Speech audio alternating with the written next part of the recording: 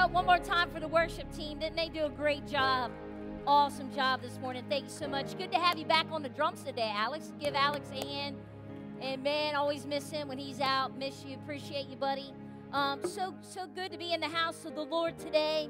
And, many of you, if you've been coming the last few weeks, we started our Vision Month. We started our sermon series called Build This Church. Build This Church. And so I always like to review because, sometimes we miss a Sunday here and there. So I want to let you know what we've been talking about. So the first week, we talked about building it together. Remember that? Had the hard hat, looked like a fool up here with a tool belt. Yeah, I was getting into it. I was saying, hey, we got some building we got to do here at the church. And how everybody plays a part in it, right? It's just not one or the other. Everybody coming together. And then last week, we talked about building hope. Anybody enjoy that last week? You better get your hands up. Come on. Yeah, building hope. We talked about hope because everybody needs to hear about hope. If not, then something's wrong with you. But we talked about building hope and how it's hard to have hope in today's society and the world that we live in. And we talked most importantly about how this church needs to be a place of hope, that people that come in would be like, there's something different about this. I feel better that I've been in. It's a hope that only He can bring that comes here in the church and that we can also offer outside of the church. And so today, we're going to talk a little bit about a party. You're like, what? I came to church. That don't mean we can't have a party up in here. Come on. And so we're going to talk about a party, and we're going to be looking at a passage, a parable in the Bible from Luke 14, if you have your Bibles. So if not, we got it on the screen because that's how we read nowadays. Luke 14, I still like to read it right here, even though I can't read a single thing. We're going to look at chapter 14, starting with verse 15, and we're going to go all the way to verse 25. Are you ready? Say, or 24, something like that. You ready? Say, let's go. And when one of those at the table with him heard this, he said to Jesus, "Blessed is the one who will eat at the feast in the kingdom of God." And Jesus replied, "A certain man was preparing a great banquet and invited many guests. And at the time of the banquet, he sent his servant to tell those who had been invited, 'Come, for everything is now ready.' But they all alike began to make excuses." Say excuses. Oh boy. And the first said, "Well, I've bought a field, and I must go and see it. Please excuse me." And another said, "Well, I have just bought 5 yoke of oxen, and I'm on my way to try them out, so please excuse me." And another said, "I just got married, so I can't come." That's a smart dude right there, you know what I'm saying? He'd be sleeping on the couch. Yeah, that definitely was smart thinking. And the servant came back and reported this to his master. Then the owner of the house became angry, and he ordered his servant. He said, "Look," he said, "I want you to go out quickly into the streets and the alleys of the town and bring in the poor," come on, "the crippled, the blind, and the lame." So he's come back and he says, "Sir," he said, "what you ordered me to do has been done, but there is still room." Come on, say that. There's still room. Then the master told his servant, he said, "I need you to go out again, brother." He said, "You're going to go out to the roads," check this out, I love this, "and the country lanes, and compel them to come in so that my house," come on, "will be full. And I tell you, not one of those who were invited will get a taste of my banquet." I believe, ladies and gentlemen, we need to build a party. Are you ready? We're going to build the party. Hence my title today. We need to build a party because I believe that there is people out there that need to experience the love of Jesus. And they experience the love of Jesus by an invitation that brings them into this place, that they can feast at the table with Him, that they can be full of His word, full of His compassion. And it starts by us making sure that we build the party. Are you ready to pray? Because we might need it. You'd be like, "What? I'm coming to church. We're talking about parties." Yep, this is the best place to have a party. God, I ask that you would just anoint this service. Lord, you're already here. We thank you.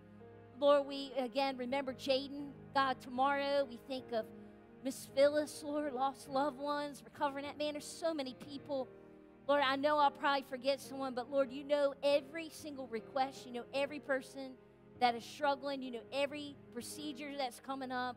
God, we lift them all up to you. But Lord, we ask that today you would open our ears, God, and our eyes, because there are people, Lord, out in our city. There are people in our workplace. There are people in our family. There are people in the grocery store that we go to, Lord, in the restaurants that we go to, who so desperately need to know about a man named Jesus. And so, God, I pray you would give us the courage as we learn more about it today, that we wouldn't just sit right here in our chairs, but that, Lord, that we would go bring them in, that Jesus said there's more room.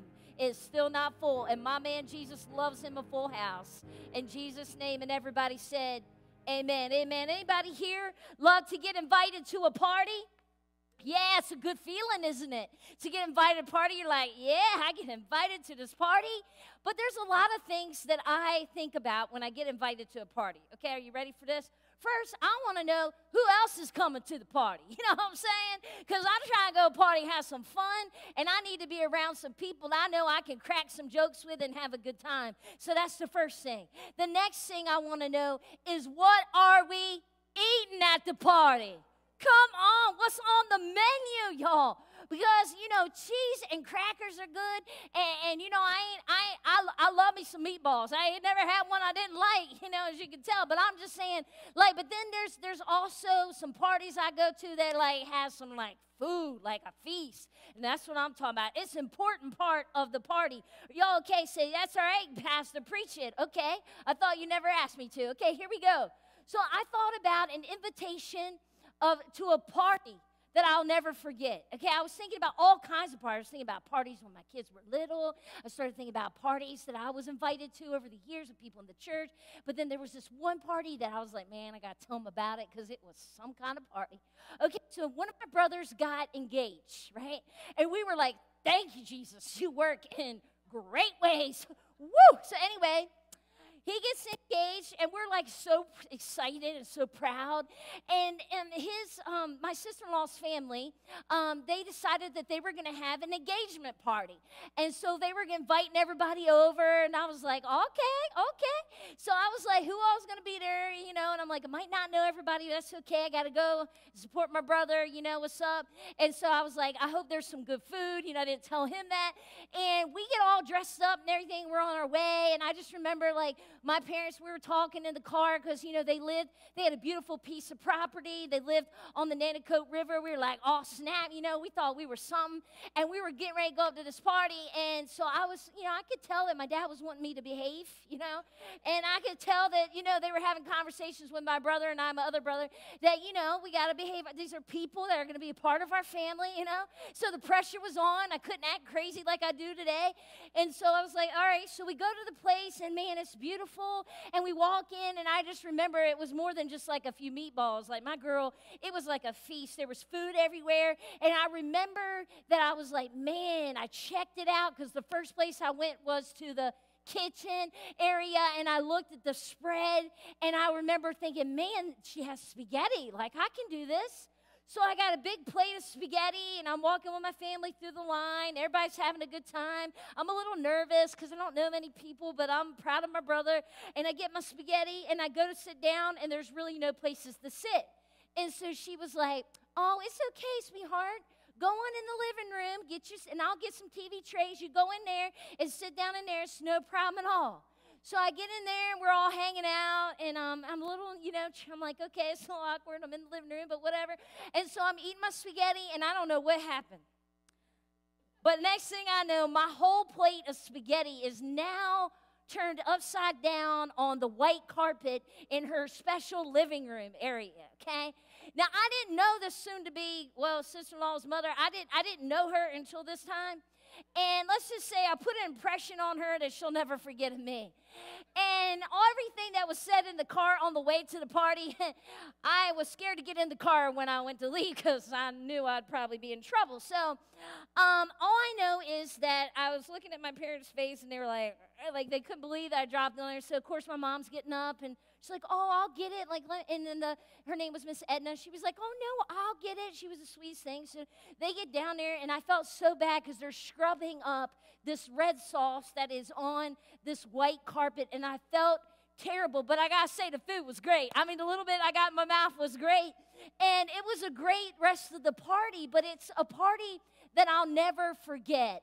And I thought, man, how could I be so stupid to drop this plate? But she made it okay. And I remember getting in the car thinking, man, this party was pretty good. I enjoyed it, even though I messed up and dropped the plate of food on their carpet. And I got thinking about who else liked parties. Can I say proudly that Jesus loved himself some parties? Jesus brought parties everywhere he went. Jesus interrupted parties. Let me tell you what he did. Because he would interrupt, he'd come on the scene, and people would have depression, and people would be there, with discouraged as all get out. And Jesus coming busting up on the party, crashing it. He's like, let me interrupt this so I can bring you some joy up in the scene. Let me bring you a party of encouragement. Let me bring you a party of love and forgiveness, because that's who Jesus was. And we see that he was a party man all throughout his ministry. From the beginning of his ministry even to the end, we see him crash a house and bring himself a party in the house. Like, that's just who he was. He would eat with people and talk with people, and people would roll their nose up. Why is he with them? They're sinners. Blah, blah, blah. And Jesus like, I'm just trying to get over here and eat some rolls, you know what I'm saying? And trying to, have some sweet tea with these people and get to know them, because he loved his food. He loved his parties. And in this text, we see that that's what he's doing. He's gathering around. There's a party. And he's saying, this party is happening now. And he said, at this party, he said, it's like the kingdom of heaven, this party is. And he said, we've got to come in. We got some good food. He was ready to go. And so in this parable of Luke 14, Jesus is talking to his disciples. And one of them were at the table. He said, blessed is the one who will eat at the feast in the kingdom of God. When I read that, I about did a cartwheel in my house. Now, that would have been a sight. But I about did a cartwheel, because I started thinking about the kingdom of heaven. Then I started thinking about heaven, and then I started thinking about food, and I got really excited, because I bet they got some good fish up in heaven. Come on, somebody. I bet they got some good roast beef. Come on. And some chicken pot pie. Man, had that the other day. My neighbor brought that over. I said, glory. And so, can you imagine sitting together, having a feast with the King of Kings and Lord of Lords? Oh, man, I'm feeling good. Can you imagine, man, having a bad day, and then, boom, you show up in heaven, you pull yourself up a seat, you sit at the table like, hey, Jesus. Oh, snap, there's Aunt Louise. Oh, man, praise God, it's good to see you. And then you look over, there's my great-grandfather. Oh, there's my other loved one that died and went to heaven. And you're gathering around together, reminiscing at the Father's house, sitting at the table having a feast. Jesus loved himself a party. Aren't you glad that you serve a God that loved to have a good time? Come on, wasn't stiff-necked, wasn't all coming in, pouting everywhere. He loved to gather with people. He loved the fellowship. He loved to minister to people who were hurting and people who had been rejected, because he's Jesus and he loves us like that. Man, you're talking about a good feast, because it's one thing to go to somebody's house and eat some food and have some good cheese dip, crab dip. That's what I'm getting at. It's good to have that, but when you're with Jesus, can you imagine the kind of time and the feast that you had? And so they're at the party. Jesus is there. He's like, hey, we got to go. We got to eat. Let's go. So he tells the servant, the story. The servant goes out, and he's trying to bring the people in. He's like, it's ready. It's ready to go. It's time to eat. It's like me in the house. Hey, it's time to eat. It's ready. And everybody comes flooding that day. That's what they did. They went out. Hey, it's time to eat. It's ready. The invitation was out. The party was to start at 7 p.m. There was cooking going on. There was cleaning going on. There was some kaboom in the toilets going on. And that smell was, man, it was making the place, man, smell so good. They were ready. And the servants went out. They're like, come on, everybody. Let's go to the party. Let's go. Let's get our grub on. And nobody showed up at the party. And so the servant goes and tells the master, Master, sorry, man, like, I know that bread be smelling good and them steak be cooking up, but, you know, there ain't nobody coming. He said, I'll tell you what I want you to do. He was angry. But then he says, I want you to go out in the streets. Come on. I want you to go out in the streets, and I want you to bring them to me. Hey, how about you bring me all the people, man? Bring me the crippled ones. Go ahead, get them in here. I'll take the blind. Come on, I'll take the lame. Bring them in here. So he went, and he did just as he said. He comes back. He says, Master, I did what you said. He said, oh, I'm not done yet. He said, because I still got plenty of room in here. This place is not full yet. He said, oh, because how are you glad that Jesus, man, he just wants a full house. He wants a packed house. So he says, hey, this is what I want you to do. I want you to go out in them country lanes. I want you to go out there, and I want you to get those people to come in. And so that's what he did. He went, and he asked the people to come in because Jesus, man, he wanted to make sure that everybody got an invitation because this was a feast, y'all. This was a feast. This was a party that he would be at where it would be just like the kingdom of heaven, that his word was presented, that the time when Jesus was there, and it was so important that the invitation go out so that the people could come in. And I love the part where it says that he says there's more room. Right? There's room. It's not full. So he kept sitting in the back until they brought him in as a full house. See, Jesus loves himself a packed house.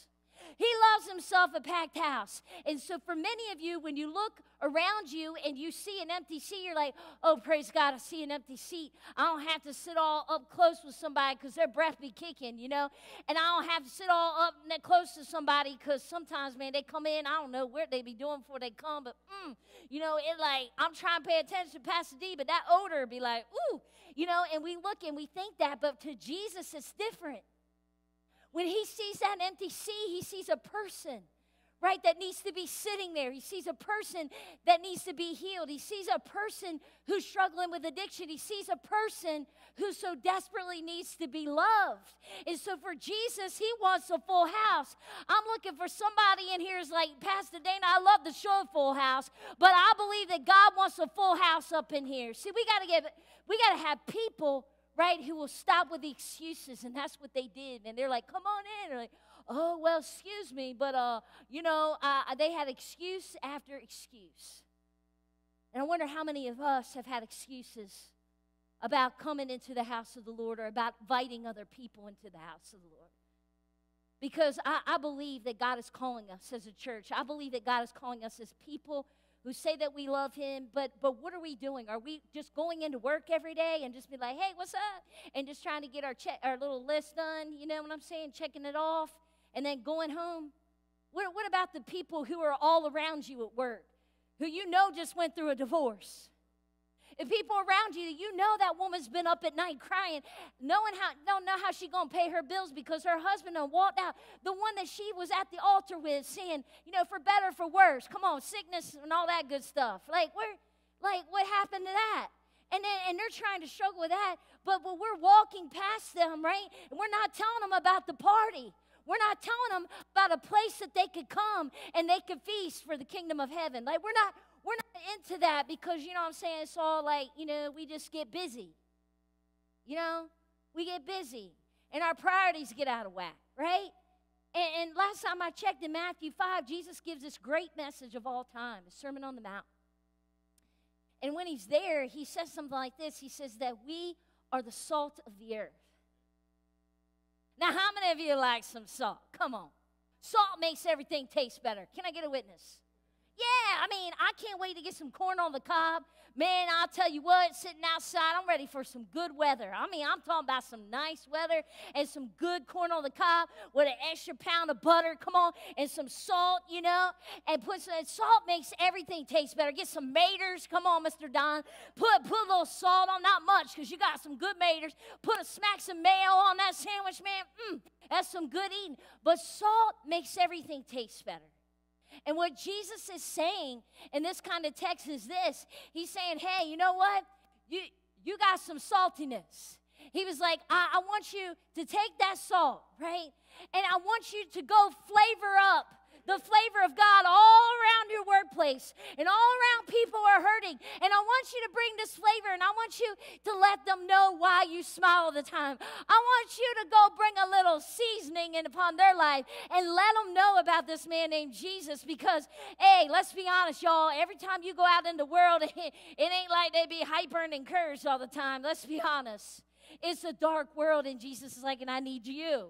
Like, you are the salt. So you better get salty, and you got to get up in there, and you got to tell people and say, you know what? The joy of the Lord is my strength. And you got to say it can be your strength too. And you got to go in the workplace and be like, here's some Mickey D's coffee. I want you to go ahead, and I want you to have a good day. And you start loving on people.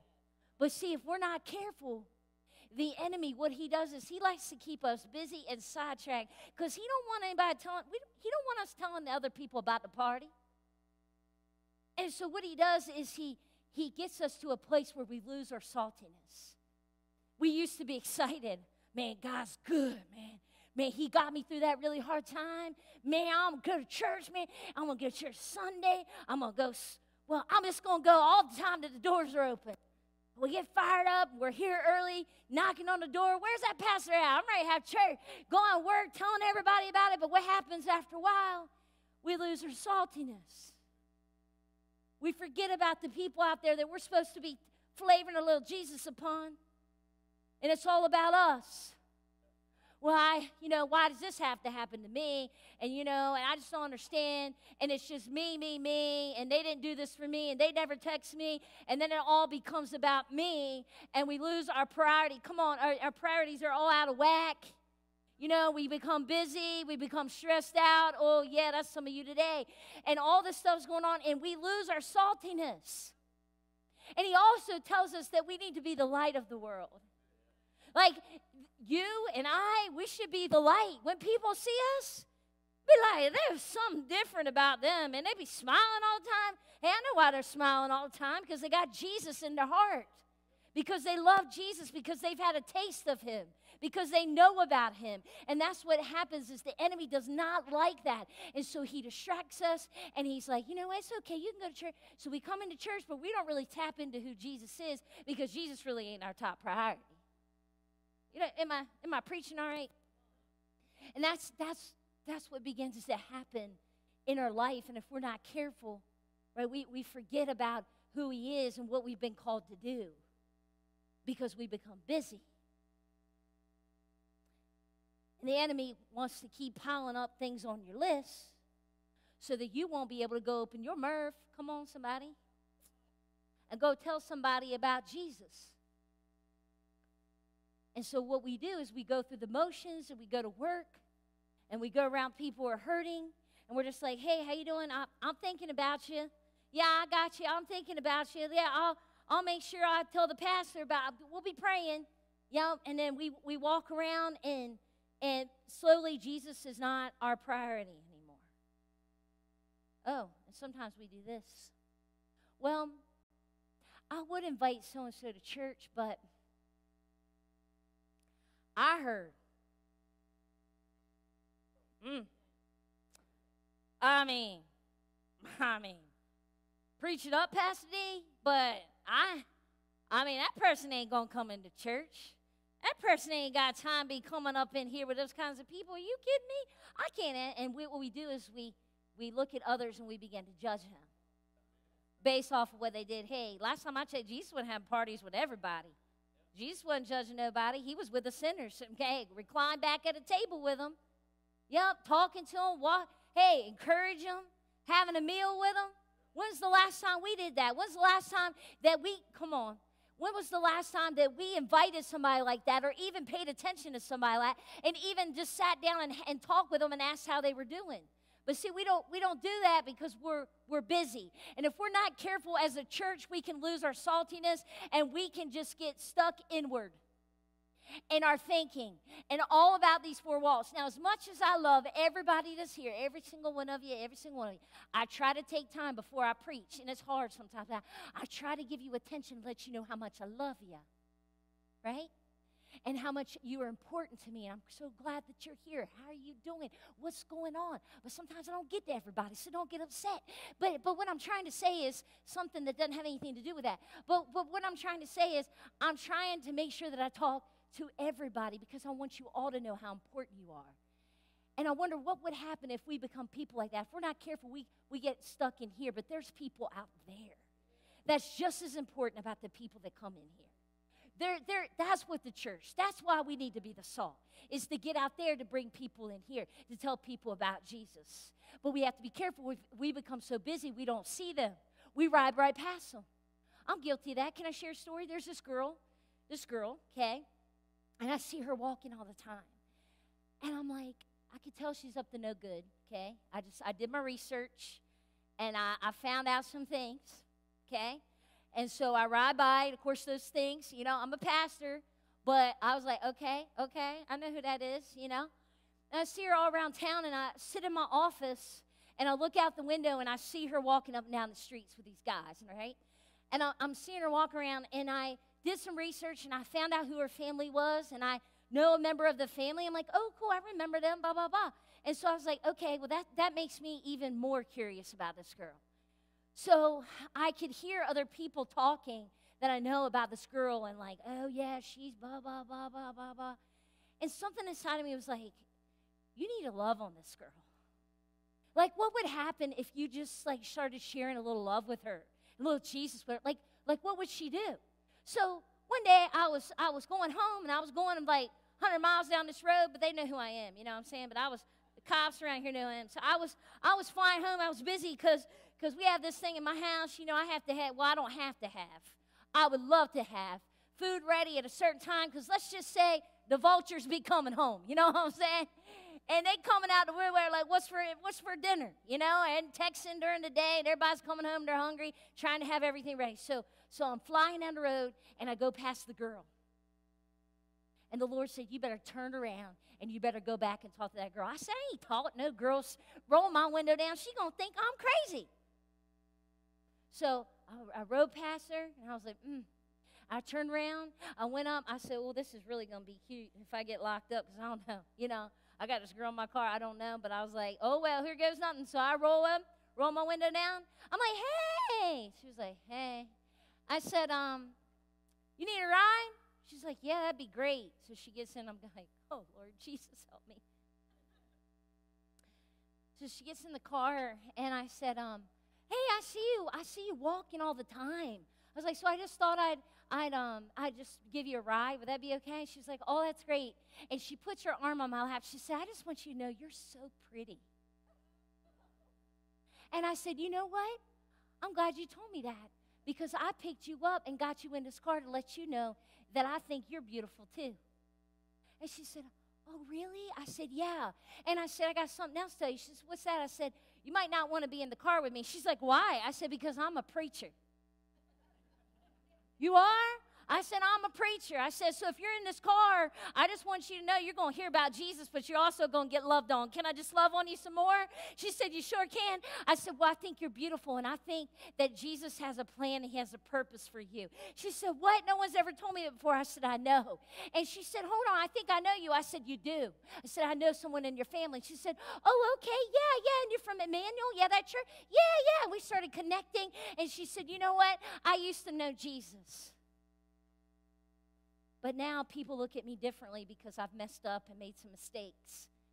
And I said, well, that's why I came to tell you today that you're beautiful. But you beat me to it. You told me before I told you. I said, but I'm here to help you out today. And I just want to tell you that you're beautiful. But I also want to tell you is you don't have to do things that you don't want to do. You know what I'm saying? She was like, oh, yeah. And I said, I want you to know that Jesus cares about you. She said, I used to go to church. And she said, where's your church at? I said, the one you've been walking by every single day. How do you know that? I said, because I sit right in my office that faces the road, and I see you walk by, and I just start praying in my office, Lord, I got to find a way to get to this girl, because everybody's so quick to talk about what the girl's done, but ain't nobody quick enough to roll the window down and say, let's get in here and let me tell you about a man named Jesus who doesn't care how you've messed up, who loves you no matter what. And so I thought, Lord Jesus, I don't care what people think.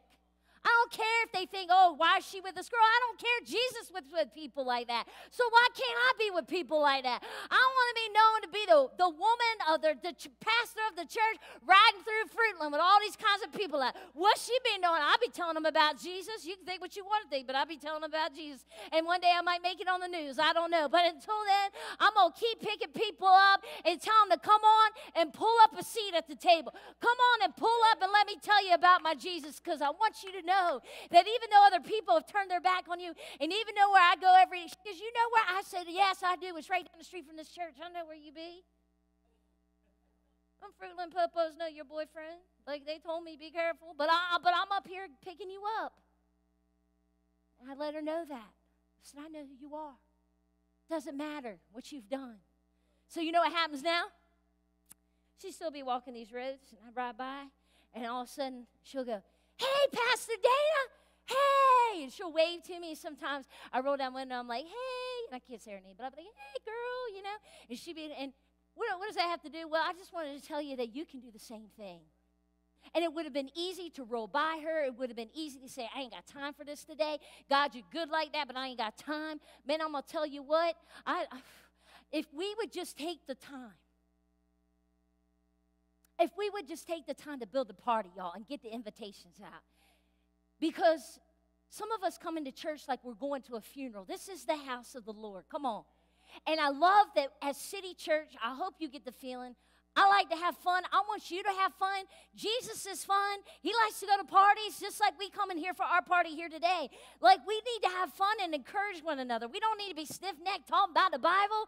Man, Jesus is good. He's good all the time. Like he's wonderful like that, you know?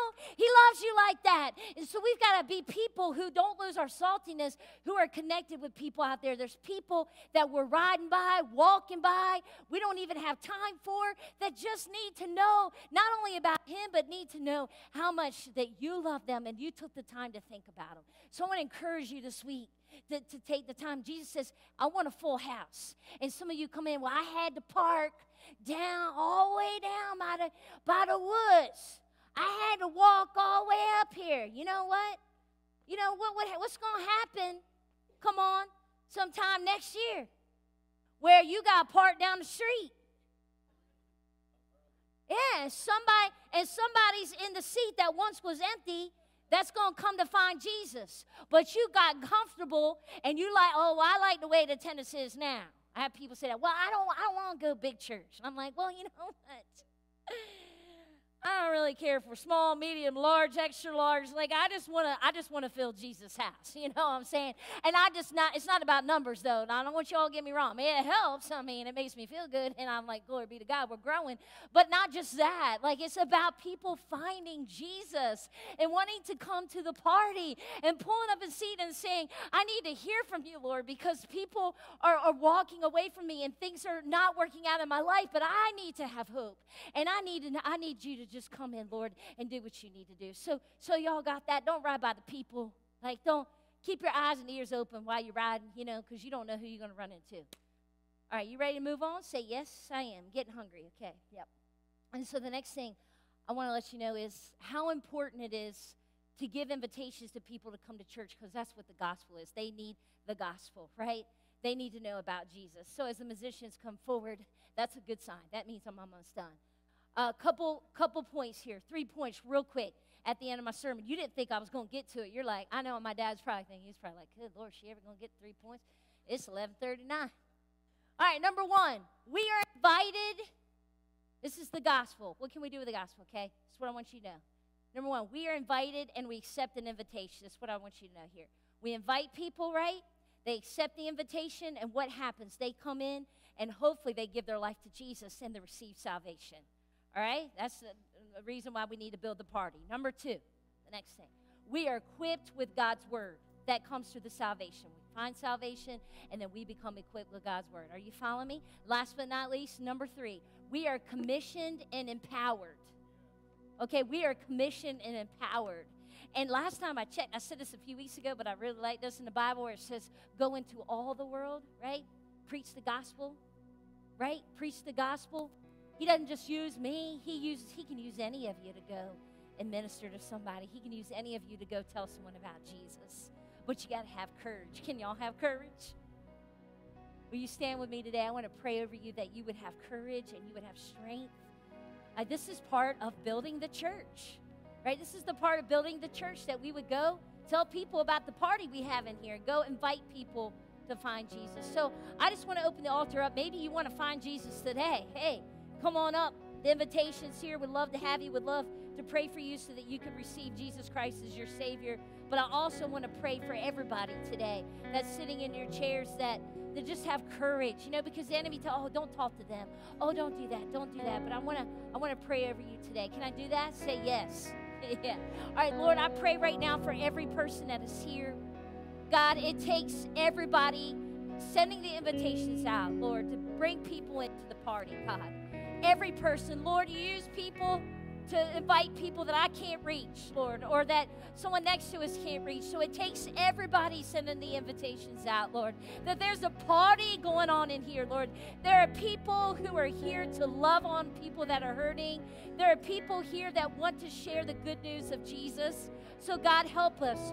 Open our eyes, Lord. Help us be attentive to what we need to do. Holy Spirit, speak and move in our hearts to those that we need to help. Lord, whether it's a financial gift or, Lord, maybe it's just a cup of coffee. God, whatever it is, Lord, I ask that we would be open, Lord, that we would build the party, Lord. We know that there's more room here, God. So motivate your people, Lord. We want to build a church, and when we build a church, we start building the city. Lord, and then we start going in the country lanes. We start going in the streets, God. We'll go, Lord, wherever you want us to go tell people about Jesus. So, Lord, use your people, the ones that don't feel qualified, the ones that are like, I could never do that.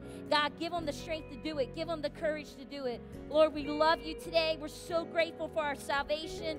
We're so grateful for what you did on that cross, but more importantly, we're grateful, Lord, that you conquered the grave, God, and that you are King of Kings and Lord of Lords. So bless your people, anoint your people, give them what they need this week.